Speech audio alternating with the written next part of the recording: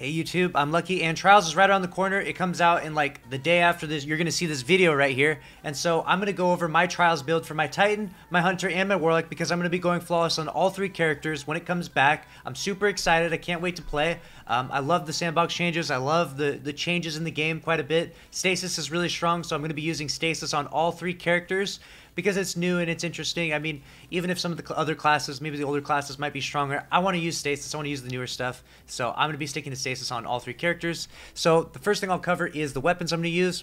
There are a variety of other weapons that I'm going to use besides these, but this is my go-to loadout right here. I'm thinking the Sturm is really good. I don't know why. I've got the Catalyst. It just hits really nice, really clean, and I really like using the Sturm. The range is unbelievable. And the forgiveness is there. It's like 1 to the head, 2 to the body, unless they have really high resilience. So I love the Sturm. This is going to be my go-to gun. We'll see if this ends up being in the top 10. It would be crazy if it was in the top 10. I will be doing a meta report after the first weekend of Trials, of course. We'll see which guns are the true top 10 weapons. I'm sure that Felwinter's Lie will be in the top 10, though. There's just no doubt about that. This weapon is just too strong. With the ability to swap from opening shot to Vorpal, there's nothing new that came out in Beyond Light to compete against the Felwinter's Lie, and feels bad if you're still experiencing the Felwinter's FOMO and it's not available for you. I'm sorry about that. Hopefully soon Bungie will get on top of that. The Blaspa 2 is what is going to replace my play of the game.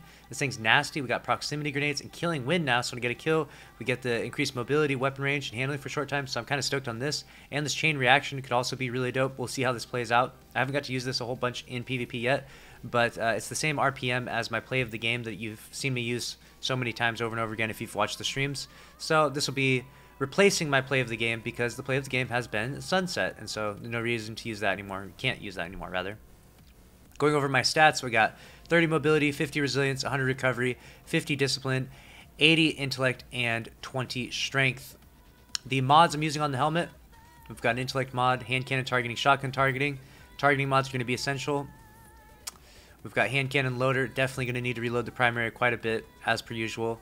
On the chest piece, I'm using Radiant Light, which gives you plus 20 strength, so that's really nice. This is only to an arc armor piece, and I would recommend doing it on the chest or the class item. Those are the only armor pieces that have the most forgiveness. Like, for example, you really need to use, you know, one of these nice mods and one of these nice mods here. So that's 8, so I wouldn't have enough. If this was an arc piece, I wouldn't have enough for that mod. You get what I'm saying? So chest piece for Radiant Light, and there's another one mod that I'll go over later on my other builds, on my Warlock and my Hunter. So got that covered. Now we go on to the boots. I'm going to continue to use Dune Marchers, just a solid, you know, clean exotic. I am using some of the different exotics on my Hunter and my Warlock, though, so I'm not staying too, you know, old school with it. But we got Shotgun Scavenger, Sniper Scavenger now instead of Special Ammo Scavenger. And we got the Recovery mod here, and that's what we were doing it with that. And then the class item, we got Recovery mod, Distribution, and Perpetuation. There's really not much to fit in these slots, so I just sort of threw those in there. Those really aren't that big a deal, though. So that'll be my Titan build. That's what I'm going to be using for Friday morning Trials, and I'll be live streaming it. Now let me cover it on my other characters now.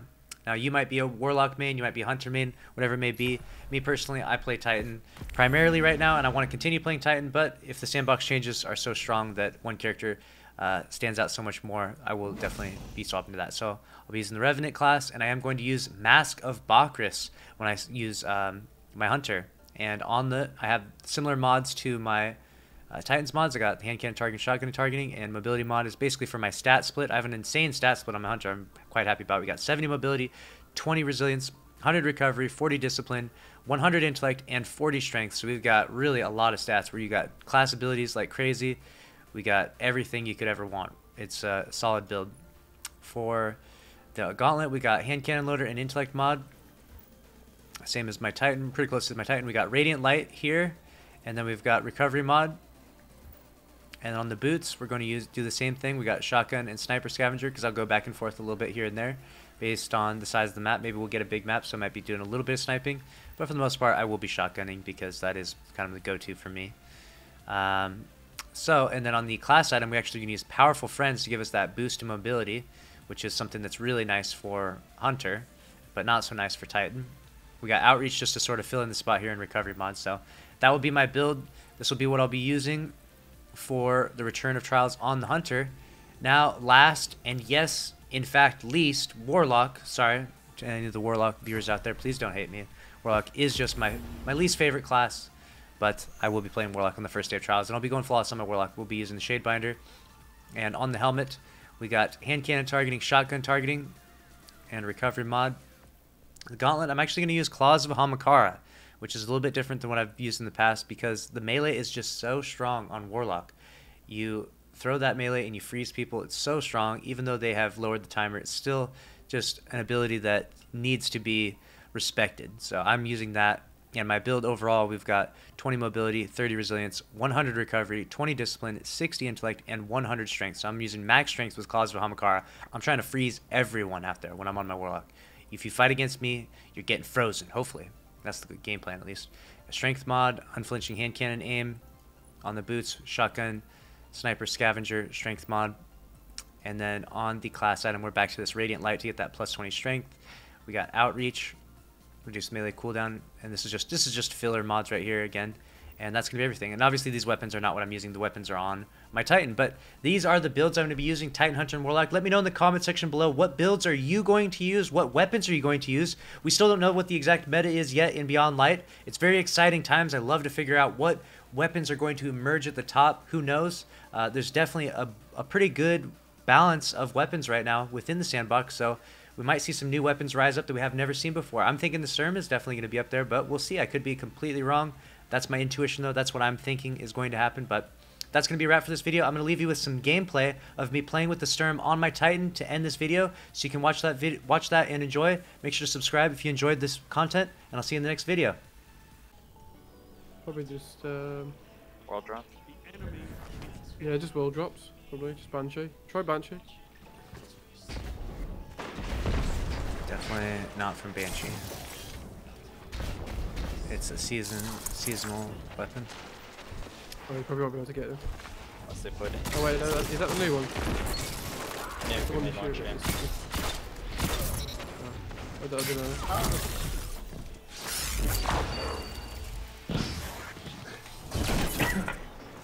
Probably you like a bounty. You heard about the Secret Triumph? Is that what it is? Secret Triumph. For the... It's not revealed yet. For the Deep Zone Crypt one. It's third phase. You have to deposit 4 orbs. The only question is, how do you get 4 orbs?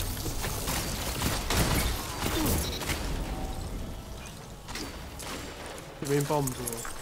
Yeah, the nuclear thing. You have Geek inside of the Witney room now. Might be tempted to update my Discord, but then I'd be kicked out of Shane. What's going on? Why is there a man standing behind that guy?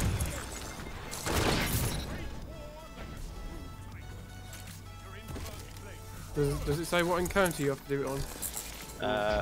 Well, we got from White Dot GG, it's current short circuit actually. You have to do all 4. Third encounter, it said, it doesn't say exactly what encounter, but it says when you meet Because I know on the Taric. 4th encounter. On the final boss you can do all 4. Yeah. We were doing all 4 yesterday. Yeah, we did it yesterday, but we didn't get the Triumph. I'm pretty sure we did. Probably going to be a challenge. Use all 4 Yeah. bombs at the same time.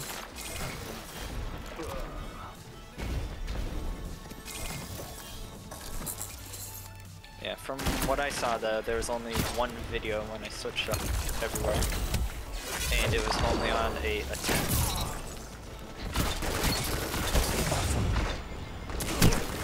It was which encounter are you speaking about? Third one. The Third one encounter. just before the boss?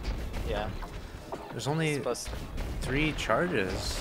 Or 3 yeah, but if you don't shoot the thing with the operator, it spawns 3 charges. 3 nukes. Yeah, 3 nicks.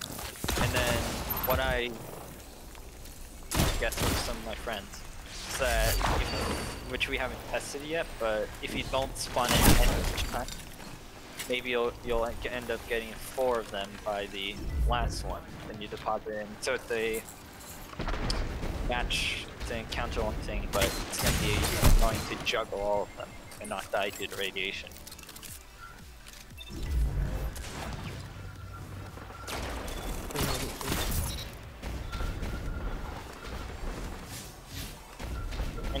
saying they don't think it is it because Bungie wasn't intending for it to be that meltdown. Although there is a spot you can go to reset your radiation by forging one of them.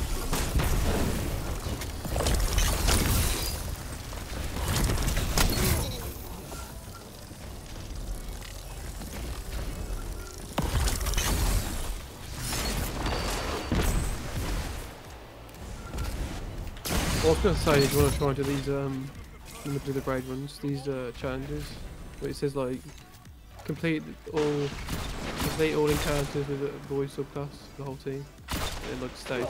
And Yeah, I already got those done. I just need the flawless now, No, and then 4 no, ones. not Yeah, I was doing the prime grinding with some of my friends. should we try flawless? Yeah. That would be exciting. No, really, I'll probably don't want to die. Yeah, that would take time. Imagine spawning in and then, yeah, Sparrow getting shot by an ad and blowing up and killing you. Oof. Yeah. Well, you're able to get through the whole thing without getting shot by an ad. Telling y'all, dude, this freaking Sturm. The Sturm is it. Is nasty. Holy.